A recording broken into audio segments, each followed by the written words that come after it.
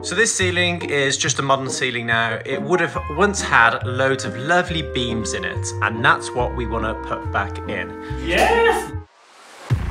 I've seen on the camera, I've seen what we've got. I don't want to see it. It's in my heart and I haven't even seen it, honestly. Can I show you? 5 years ago, we bought a 500-year-old walled estate, which we are in the process of restoring. The original property encompassed the entire town of Coleshill, a huge swath of countryside. This is just a tiny piece of it. The main estate was lived in by a lord, a lady and their family. When the lord dies, the lady and the family have to leave the house because the new lord has to move into the main estate. So they would move to the Dower House. The Dower House. Back in the day, it was still part of the original estate. It's a large house with 20 rooms, but so much of the original character has been stripped out that I didn't see its potential. Dean kind of like have convinced me into what it could be like. We really didn't need another property. We've got more than enough here, but it was in such a beautiful location, and it has all the bits that we don't have at the main estate. It has the rolling fields, it has, you know, the views. This is what we love about the Dower House. The views are just so beautiful. It has more space for a greenhouse. Yes. But it also has a little more of a connection with me because I used to go past it all the time as a kid and I loved it. It's got as well more privacy. With Saving the Manor, our social media, it's very public at the main estate. We have a little bit more privacy with the Dower House because it's not directly connected with the main estate, but we really want to share the journey we're on with that as well because it's as exciting as the main estate. I think as exciting, if not even more exciting. The exciting part is that we can restore all the historical charm it used to have. We really love doing projects, you know. I think Dean and I are very much like when we change a room, we're hooked by that. And we're transforming it and we're like, oh my God, we can make this, we can create this. And then let's go and then do the next one. That thought process that, oh my God, we're almost finished, even though we're not. I never thought that. Did you actually do that? As much as we love the Dower House, there are lots of things we want to get rid of, like that wallpaper and this. I'm removing this huge fire that was in the living room. It was just way too big for the space and a little bit too modern for us. Can't wait to see it go and then the room be nice and square again.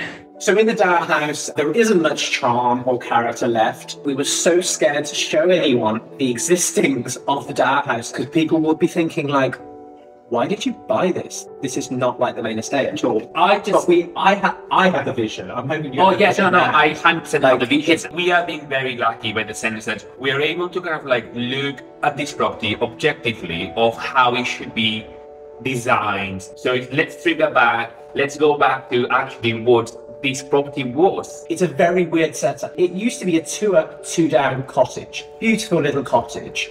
And then in Georgian times, they added a Georgian house onto the back of it. Yeah. So what we've got is we've got a 2-up, 2-down cottage and a Georgian house. Even though it's a new build now, we're going to change it back to that. So we're going to design the front section like a cottage and the back section like a Georgian house, which is really, really challenging because they're linked intrinsically. It's like how do you introduce the two styles that they were done at different times, but still make it look cohesive. I'm very lucky that we got here an architect. He's a mastermind. He has got far more vision than I do. We're changing all the doors because the old doors were very Modern. Yeah, they were just basically a veneer. They cut the sides to fit, and you could see like the insides of it. It was a mess. So we found these solid oak, like cottage style doors, which we love, and we've got these old beeswax hinges, and then we've got a nice rustic handle lock to put on it as well. But I already think it's looking quite smart. This is looking so good. But we're not very good at doing hanging doors, so we're hoping that we're cheating by using this hinge method. No, it works with the style. These doors are unfinished oak, so we still don't know what we're going to do. I think we're going to inevitably paint them because we've just got too much wood going on. But it is a little bit sacrilege, so we're gonna sit on it for a while and see. Yeah. So you do a tiny pilot hole, which you will You can't record. I need you to hold the door. Don't tell me you haven't gone through. No, the door's moved. Looks really nice. These are the little details that we kind of like constantly looking for. We're trying to kind of like go for the period as much as we can. So it's hard to find things that we can add and it's not going to look out of place. We want timeless stuff. What materials are timeless? And they're the raw natural materials. Marbles, quarry tiles, slates, stone, that sort of stuff. You know that they're going to last. We've got 2 big holes in the cellars of the Dower House that we need to kind of cover up, and it needs to be a vent, but we need to make sure that mice cannot get in. So Dean found this one, which is made of cast iron, and then inside has got like this little mesh, so it's gonna look really nice. And this is what it looked like before. So we're improving the little bit slowly. Is to introduce character. Is to introduce that personality, that soul that was stripped from the place. Yeah, we can show people how we do that and see if it inspires you guys. It's rare to get a property like this that is oozing with character because it hasn't been touched in, you know, depending on the location, 100 years. The Dower House has been lived in its entire life, so it's been hacked. Yeah. So for some reason they built another brick layer in front of the other one, and then they rendered it. We really don't like the render. We were going to put brick slips on it, but if we can get the brick exposed, well, hey, look at that bad boy. Obviously this would have been the main source of cooking. This probably would have been a bread oven.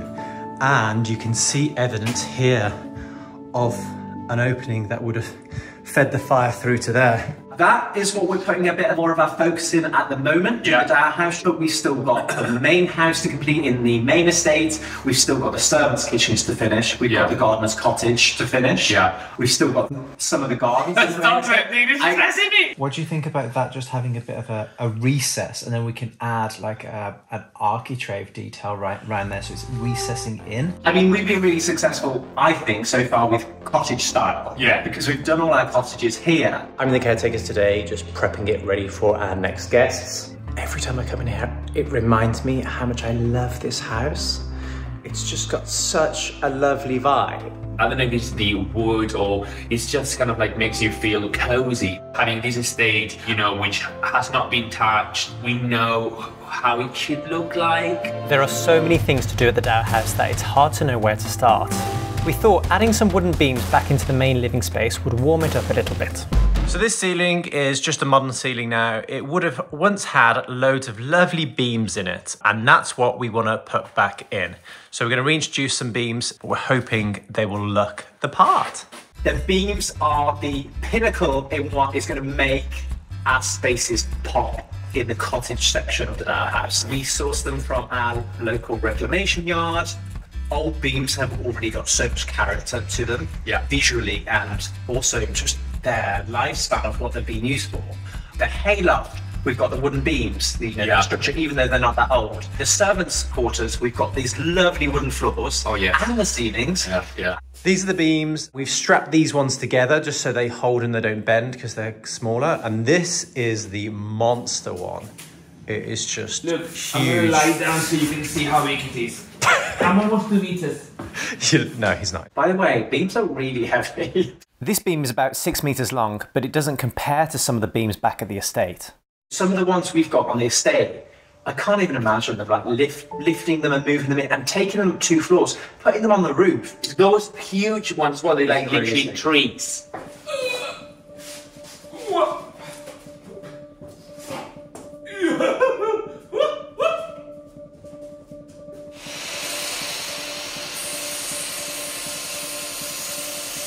Dean is the electrician.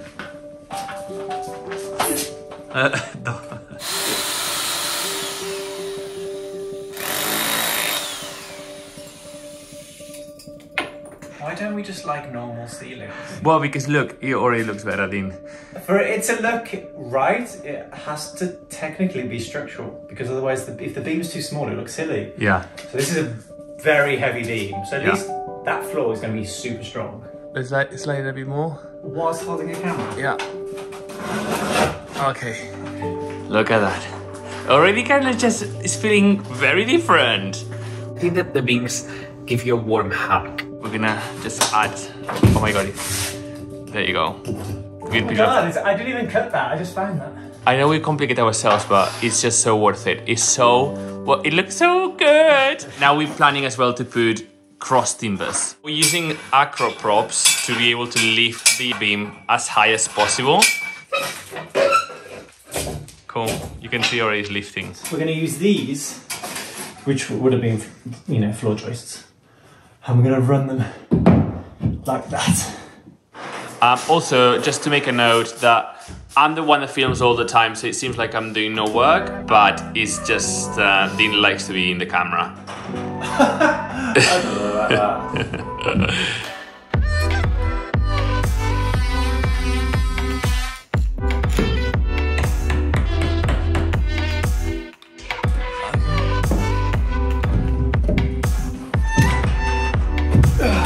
Starting to look very cottagey. Yeah!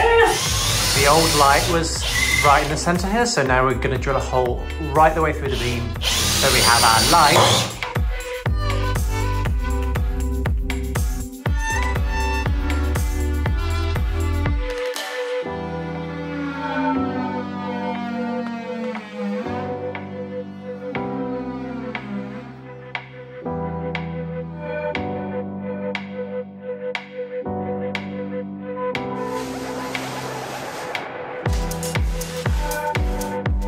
Sometimes the act of ridding the house of something that you don't like can be very therapeutic.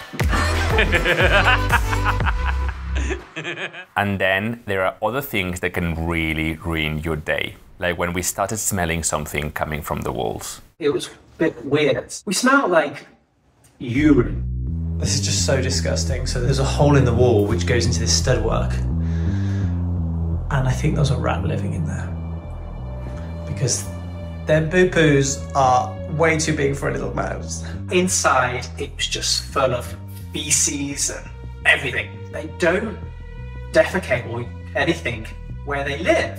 So we had not only set up a house for them, we had also set up a toilet in the house. Honestly, it was disgusting. That's crossed the line now because we've found mice before and that's fine, but rats, that's another thing. That's just disgusting. In an old house like this one that isn't lived in, we do have mice. It's inevitable, you know, and if no one's living in here, then they're not affecting anyone. So mice are okay. Rats are disgusting. We had our suspicions, but we needed to be sure, so we set up a few security cameras. Bored. I've seen on the camera. I've seen what we've got. I don't want to see it. Can I show you?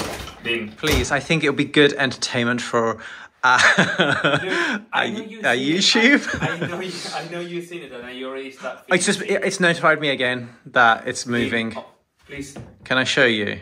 I'm never gonna go to the Dower House again. I think we need experts in. I don't think I can. I'm actually having anxiety. I don't think we can do it. Look, feel my heart, and I haven't even seen it. Honestly, my heart was going when I saw it. It's that big, and it's living with us in that house. Go on, show me. Yeah? Yeah. Just press play. Just press play.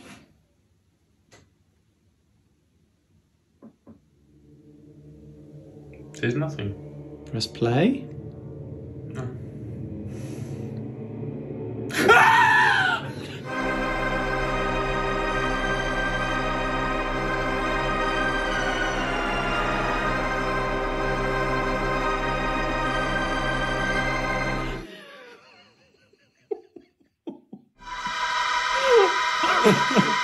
Dean.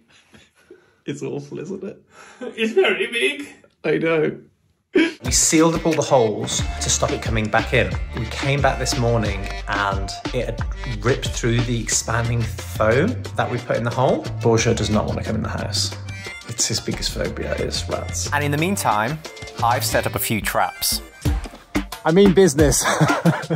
Fingers crossed.